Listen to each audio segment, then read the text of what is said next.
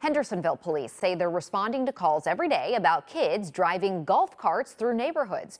News 2's Chelsea Bimeport sat down with an officer who explains why this is dangerous and against the law.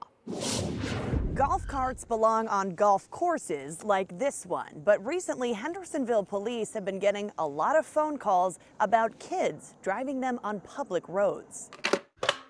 We're getting several calls a day. During the COVID-19 pandemic, Hendersonville police say they've caught more kids in carts on the streets. The number of golf carts that are on the roads or in neighborhoods are growing a lot for whatever reason.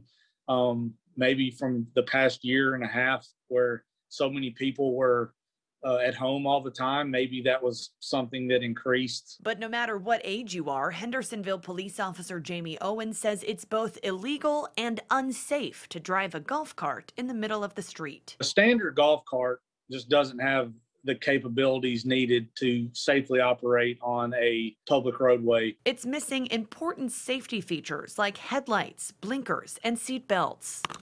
The only way to legally drive a golf cart in the street is to register it with the state as a low-speed vehicle, have a valid driver's license, and only operate it in areas where the speed limit is 35 miles per hour or less. But Owen says you probably shouldn't take a swing at it.